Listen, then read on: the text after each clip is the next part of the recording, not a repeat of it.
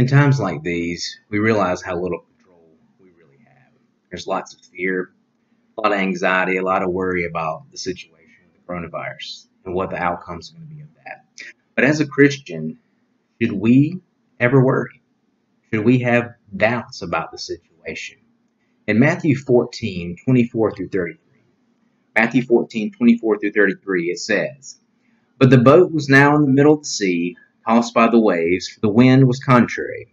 Now in the fourth watch of the night, Jesus went to them, walking on the sea.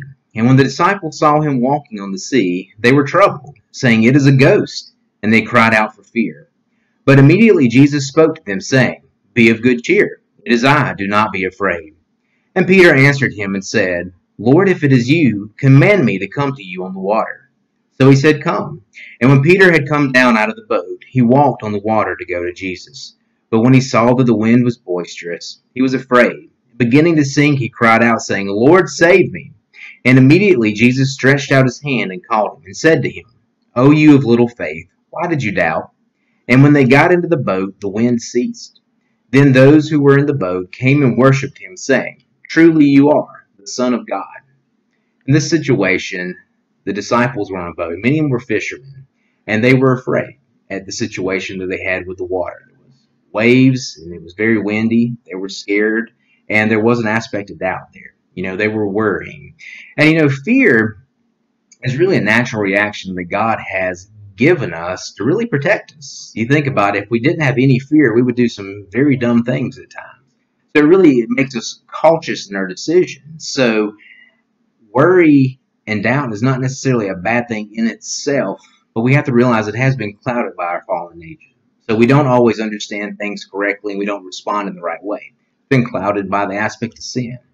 And whenever we don't really have all the information, it can be even worse of how our worry or doubt comes across. Whenever the disciples were there with the waves and they saw Jesus coming to them, how did they respond? Not knowing the full situation, they said, "It is a ghost." They were worried about what was going on. And right now with the coronavirus, we don't have all the answers. We don't know when this is all going to be resolved or anything in that way. And we might be crying out in that way of, "It is a ghost," because we don't have all the information. So we have a worry and we have doubt. But I love verse 27 here. So after they cried out that, it says, "But immediately Jesus spoke to them, saying, 'Be of good cheer. It is I. Do not be afraid.'" In other words, don't fear. Jesus is here. And this is the same thing for us as Christians with this situation is we do not need to fear because Jesus is here. He is in control. And do we really trust that God is in control, or are we just giving him lip service with our lives? I see here that Peter did have an aspect of trust, and it wasn't just lip service, because when he called out to Jesus, he said, "If it is you, Lord, bid me to come to you. Let me step out on the water as well." And he did that. He responded to him. So he took a leap of faith, an aspect of stepping out of the boat there. But you see, Peter used wisdom. And we need to use wisdom as well. Because Peter didn't just jump out of the boat without seeing Jesus. You know what was going to happen? He would sink down. Because people don't normally walk on water there. So we need to use wisdom as Christians as well. So you see, many of the churches are canceling their services. And I think for very good reason. Maybe there's ways that we can work around those things. And sometimes, with the coronavirus, we're not supposed to be getting groups together of 10 or more right now. And that really hurts how church is supposed to operate. So, in wisdom, these pastors have been making decisions about what to do. In wisdom, our government leaders are trying to make decisions. So they're not just stepping right out of the boat. But, God has not given us a spirit of fear, as it says in 2 Timothy 1:7. But he's given us a power and love that we can have sound judgment.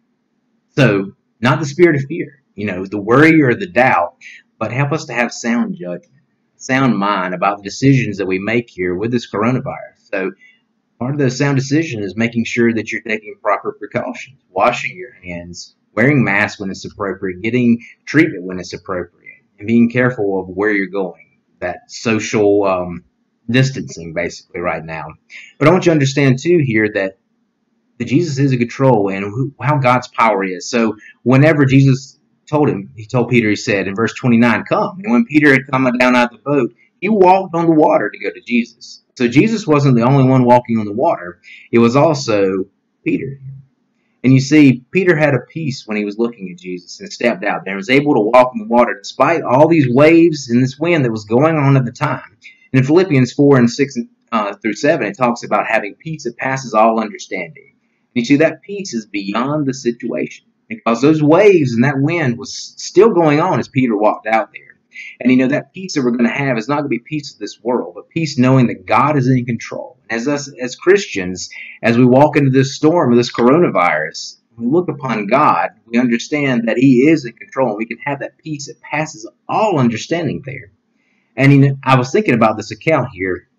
So the beginning of it, Peter had to make a leap of faith to step out of the boat.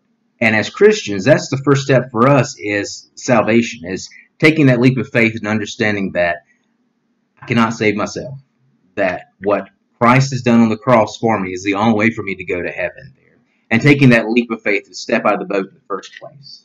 But those that have not accepted Christ, those that are without God, they have everything to fear.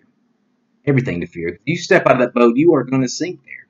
If your worldview doesn't allow God, then there's really just no purpose for the situations going on. You have everything to fear. It's all random. But we know from God's word that it's not random, that God does have a purpose in it. And in verse 30 there, after Peter had gotten out, so he took that first step of faith, and he was trusting God to be saved, right? As us, we're trusting God to be saved, but now we got to walk with God. And look at verse 30. But when he saw that the wind was boisterous, he was afraid. And beginning to sink, he cried out, saying, Lord, save me. So he looked at that boisterous wind. We look at the news. We look at the situation with jobs. Maybe we've lost our own jobs. Where are our financial situation? What's going to happen next there? We're looking at all these wind and all these waves and the sickness that's out there. We start to sink. Maybe we've accepted Christ. We've taken that step out of the boat, and now we're walking with Him, and we're starting to sink because we're having doubts. We are worrying about the situation. But I want you to see the aspect of Peter's faith here as he said, Lord, save me. So maybe right now you are afraid. Maybe you are having doubts. Maybe you are worrying about the situation. But have you called out and saying, Lord, save me.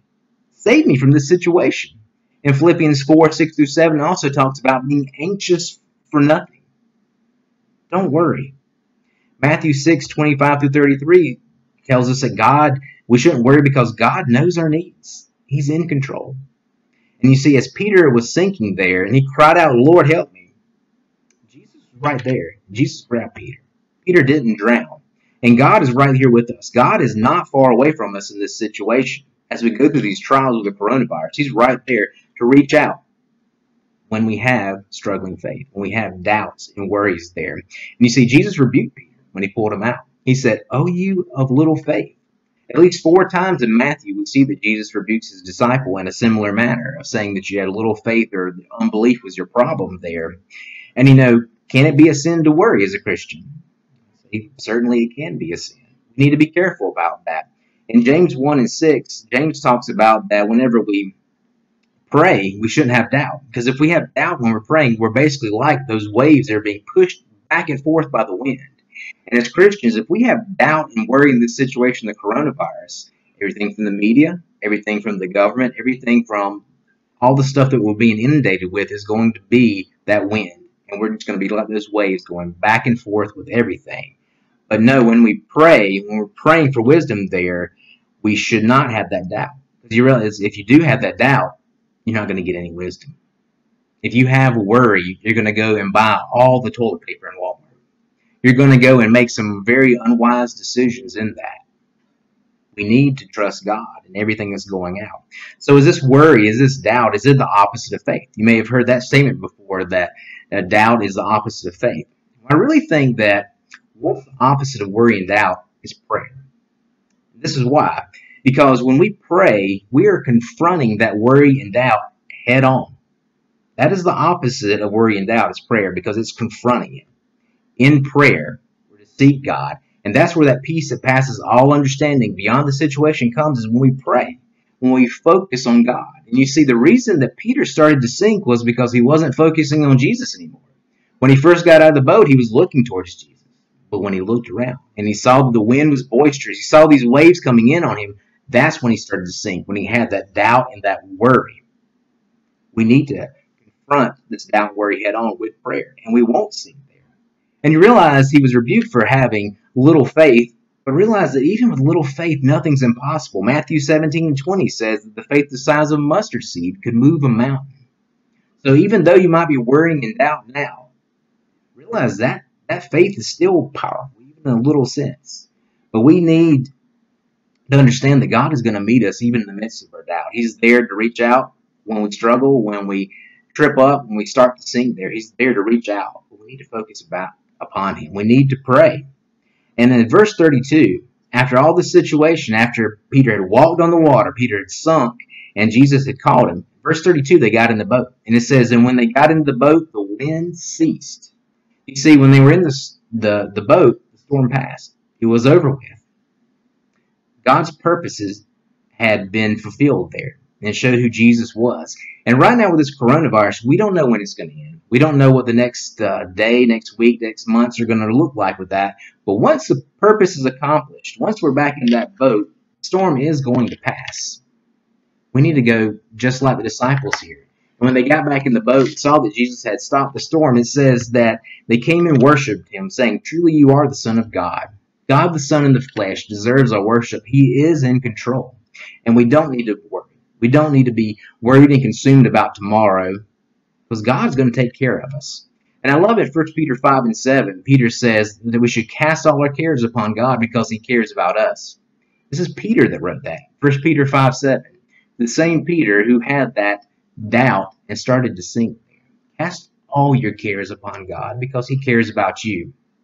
So the question is, first, have you gotten out of the boat? Have you trusted Jesus as your Savior? Because if you haven't, you have everything to fear in this situation. Because those winds and those storms are going to take you. You're going to drown. And you're going to be separated from God forever.